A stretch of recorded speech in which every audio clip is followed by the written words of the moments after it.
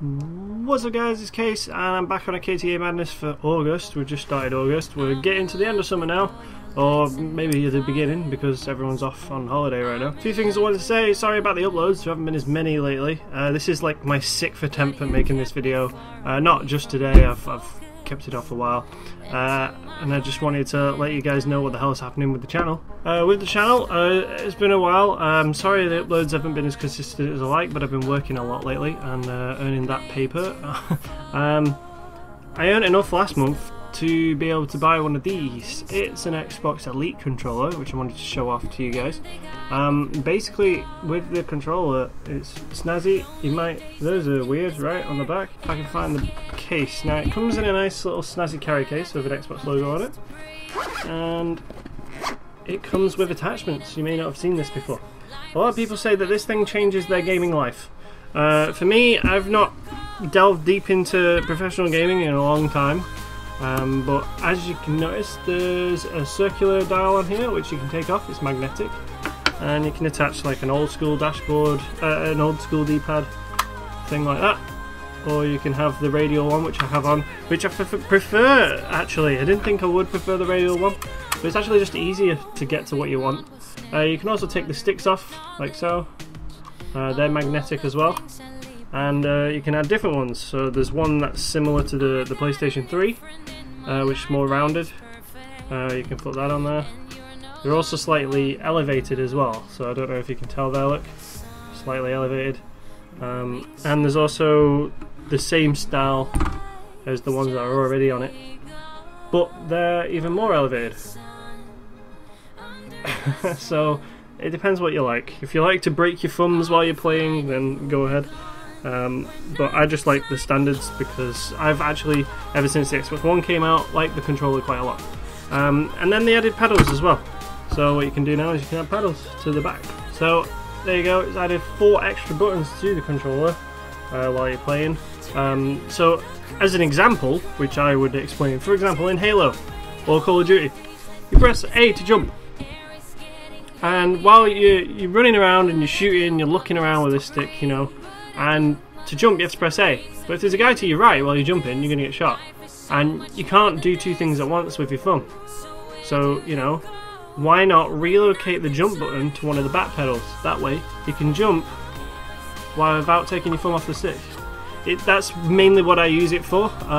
Also I put the second one, the one on the other side, as reload, so I don't have to take my thumb off again. Some people would probably use grenade, reload. I don't know. I don't know what other people's preferences are. With me, yes, there are 4 buttons here now. So what I usually do is I just take the top one off, put that one on that one, and then use it. I only have the extra 2 buttons. And then you can actually add 2 different configurations as well, which is what this button does here. So you can basically switch it to 2 and then have your other configuration switched on the fly. So if you've got different game modes you like to try. And then the last thing, those green bits on the bottom there are just the buttons that these pedals press in. But these here are switches. And what they actually do is when you're pressing the controller, the button goes all the way down. If you've got one of these on, it only goes halfway, look. Don't know if you can see the difference. That's for more of a sensitivity when you're shooting. So if you put it on that stick or both sticks, you can zoom and shoot faster. The controller is mainly used for first-person shooters. So a couple of months ago on some review sites, news sites and game sites, there was a rumour going around. There was a listing for a domain website called the Assassin's Creed Collection.com. A lot of people thought it was the original Assassin's Creed being remastered into next gen, which would be awesome. But no, it was actually for a magazine. A lot of people were happy about that. I bought it. I don't know how much I'm paying for it. It's very unexplained. It's not very in-depth detailed. But basically, there's you get a magazine each week or month, I think. A magazine each month, and then figurines. So this is the first one. This is all about Atiyah Ibn al-Ahad. Just goes through who he is, what the fuck he was doing in the games and the story, and like how the Hidden Blade works. The modern version of the Hidden Blade, which seems to be like a shock thing, is pretty cool. And then I got a little, you can find him, I did drop him, a little figure as well. These are actually handcrafted. They're okay for £3, I guess. The funny thing is though, they're derpy, because whoever paints the eyes is incredible. So that looks that's Altair. It looks pretty cool. Look at his eyes. They're so derpy. It's hilarious. That's the main reason why I'm buying them. I don't even know how much I'm paying. I don't think it's a lot. I think it's like £4 a month, which isn't bad. So that came in the post along with the second magazine straight away. I'm going to unbox them or unwrap them now. Because I haven't actually looked at them yet. I haven't had time. Like I said, I've been busy. That's why my uploads haven't been great. So there's Altair Ezio Auditore with his magazine. And Ezio there, he's got his cape and everything. This one's a lot better than the other one. His eyes are derpy though.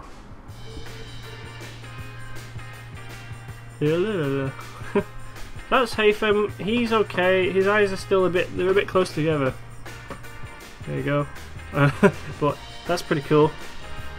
Assassin's Creed Collection, Haytham Kenway from Assassin's Creed 3. It is official Ubisoft licensed merch, so that's a thing. So they could be pretty cool if I find somewhere to put them. Maybe on my windowsill here. I don't know. But that'd be pretty cool. I like those. So yeah, I don't know how much I'm paying because they haven't charged me for the third. They didn't charge me for Haytham because I've subscribed to the whole lot. So I get all of it and I get a free magazine, which was the Haytham one. That was this month. So who knows, next month's Jacob, so I'm sure that character will look derpy as well. I love them because they're derpy. I love derpy figures. They're fantastic. It's so funny. As for the videos and things, there was a giveaway about 3, maybe 4 weeks ago when I did the NERO video, and I'm really sorry I didn't do another video and give out the names of the winners. The 2 people who won, Liam Banks, you've been on my channel for a while, I've noticed. You give me a lot of feedback, which is great. And Dead by Midnight, you've been there since the beginning as well, and you've given me a lot of feedback and some good stuff as well. Trying to get more codes, so those codes will be on the way to you. If you'd like to contact me through the Facebook page or the Twitter, if you don't have any of those, then I'm sure you can send me an inbox on YouTube somehow. I know they keep moving it around on how to do it, but I'm sure there'll be a way for you to contact me. Just send me a message, say hi, I won, and I'll send you a code for PlayStation for NERO. So thanks to Storm in the Teacup and Sedesco for sending me that. They've also sent me a code to play Among the Sleep. Now I originally wanted to do a Let's Play on this, but Sedesco have said they don't want to do a Let's Play because it would ruin the story. There may be spoilers, so I'm going to have to do another preview video for that. But I did get a free... well, I wouldn't say free, but the guys, I don't know who made it, a group called Bloober Team sent me a code to play Layers of Fear. Now, they didn't detail any specifics of NDA or embargoes and stuff like that, assuming because the game's been out a while, and I got a code a little late, but they had some left over. I don't, unfortunately, have any giveaways for it. I did. Okay, I did actually. So the guys at Bloober Team sent me 2 codes, one for myself to play the game and do a Let's Play, and one for you guys on the Xbox One. So I've got a code for the Xbox One version of Layers of Fear. For the people who want to win that, I'm going to be doing a Let's Play. I'm going to do the whole thing, wide open, bust it. It's going to be reaction cam, it's going to be horrific and scary, it's going to fuck with my head apparently. Apparently it's a really good horror game. So I will detail the details on how to win the code in there as well. I'll detail the ways to win the code in the Layers of Fear video, the first one. So look out for that, because I've heard it's a fantastic game and I can't wait to play it. So look forward to Among the Sleep and Layers of Fear coming up soon on the channel, as well as some more challenge accepted, which I love to do, and some I did the Resident Evil 7 demo as well, which was quite scary. So when I get around to editing all those things, then I hope you'll enjoy. So leave some feedback, let me know what you guys think, and as always I'll see you guys in the next video. We fixed another one, 2 to go. Yusuke! Oh! You fucking know it, that was so scary!